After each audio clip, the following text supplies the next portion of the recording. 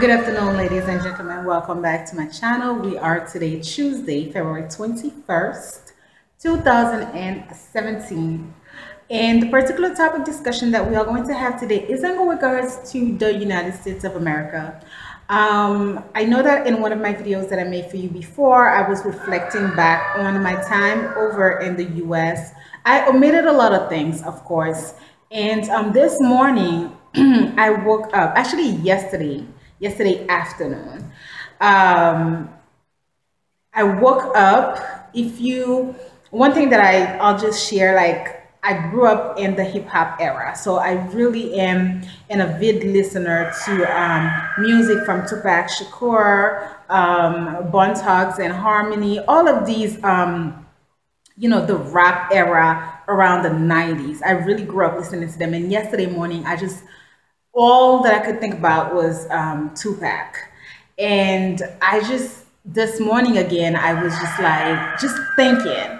And I just decided that I wanted to come forth with two topics. Now, these topics are going to be a little bit different because they are just questions that I'm just going to put out there. And these questions are just for you, for the general public, for you to reflect back on. As a Haitian woman, many of us, I don't only think that it's a Haitian thing. I think many people hate the US. I think many people, even Americans, trust me, I think many Americans do not like their countries because of what the government of that particular country is doing. So, I was able to pull through. And one of the reasons that I was able to pull through my time over there is because I knew exactly what kind of a country that I was going into when I went back in the summer of 2015. Whereas when my parents decided to let me stay in the US about, oh my God, years ago, in the year 2000 exactly. I was a kid. I was a kid who was enamored with the United States, wanted to be there, or, thinking that Haiti was trash. You could not tell me anything. I just wanted to be over there, just like many people that I'm still seeing who still don't have that particular opportunity to come to the US, are very infatuated with the United States. And then once they get there, they are realizing that it's not a real dream. So today I just wanted to come forth and kind of like, let's talk about the United States. So what should you know about the US? What kind of a country is the United States? Okay, these are all things that I'm putting out there for you to think about. Now, what kind of a country is it? And I put background. Of course, I'm reading from my notes, guys, so please bear with me. I put, what kind of a country is it? Background and history knowledge. You really, as a person who wants to go live in the US, you need to know their background, their history. How was it founded? What is the history of that particular country? All right. What kind of a government do they have? Very important to figure this out. A lot of us who want to go places, we are still believing that it is a country that offers a lot of opportunity. Don't get me wrong. However, you have to know where to go about and get these opportunities. Now, what kind of government, how is this country governed? So you need to figure this out. And it is not only for the United States. Those of you who want to come to Haiti will also need to apply these particular questions to Haiti in order for you to maneuver a little bit better. All right. What is their objective and goal? What is the objectives and goal of the United States of America, especially now in the 21st century? What is it exactly do they have in their agenda? If you don't understand their agenda, then there's two things that can happen if you don't understand their agenda. The first thing that can happen is that you are going to fall victim of them. So you're going to go there, you're going to not know their agenda. You're probably going to be like everyday people, and you're going to fall victim of whatever it is that they have for you. Now, the other thing that can happen is that you can not know their agenda and you get there and you're completely out of the loops. You can't find your pace. You can't find yourself. You just don't know what to do, and you're just regressing in your own personal, growth. All right. So I put parentheses. I'm recording from the day. There are, it looks like we have a couple of constructions going on in my areas, so that's why you hear some noise. All right.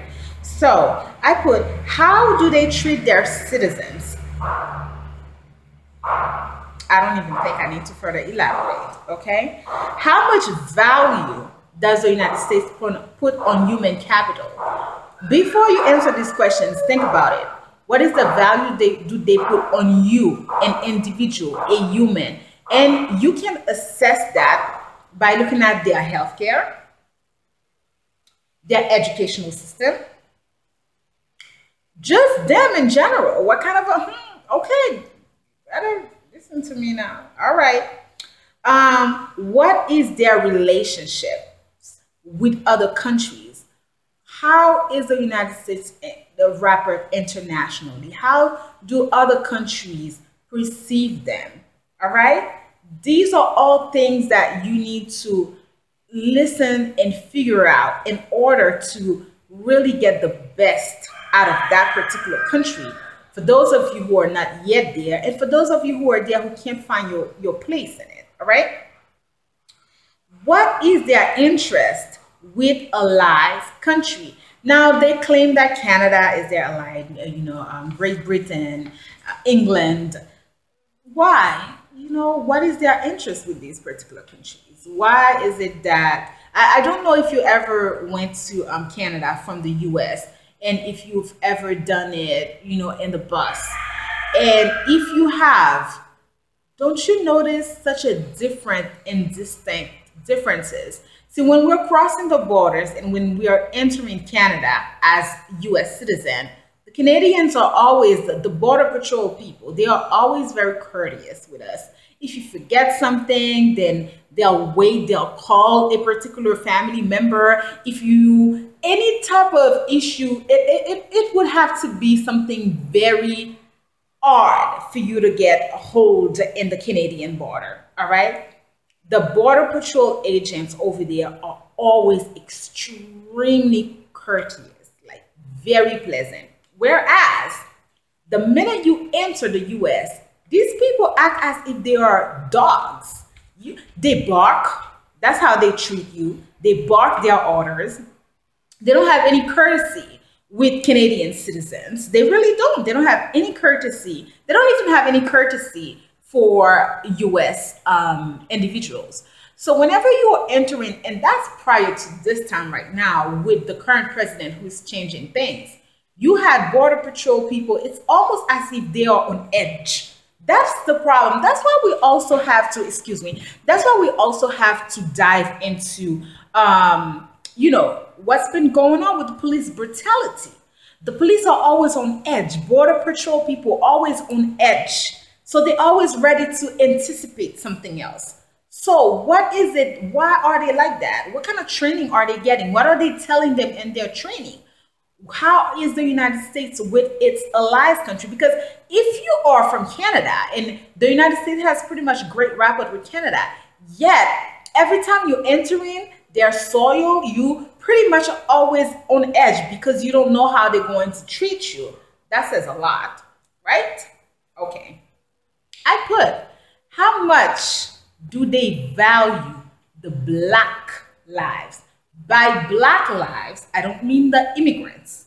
I mean the Black Americans. The Black Americans, I know this is going to be a little bit of a controversial, but I don't care. The Black American who still perceive themselves as African American, how much does the United States government like you? Before you answer that, how about you do a little research on the Black Panther? Do a little bit of a research on what happened in the US with the Black people, and then you can answer that. Okay? All right.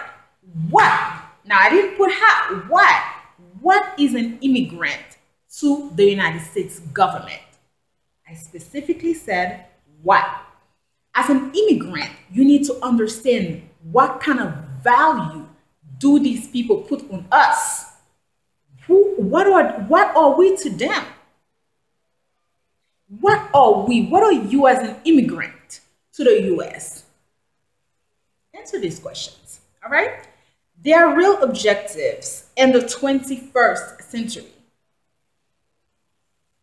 Should you trust any information coming out of the mouth of that particular government? Should you trust any information coming out of the mouth of that particular government? Now, these are questions that I worked on that as I put them out, you can reflect back on it and you can take each questions and answer it. You know, people want to say that they want to live a positive and a great life and they want to go to the US, they want to do this, they want to do that.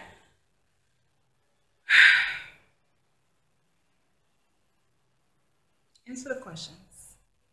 Okay. Thank you so much for watching the videos and stay tuned for the next one where we are going to be talking again about the United States of America and how to protect yourself from its government and its acolytes. Thank you and you have a beautiful day.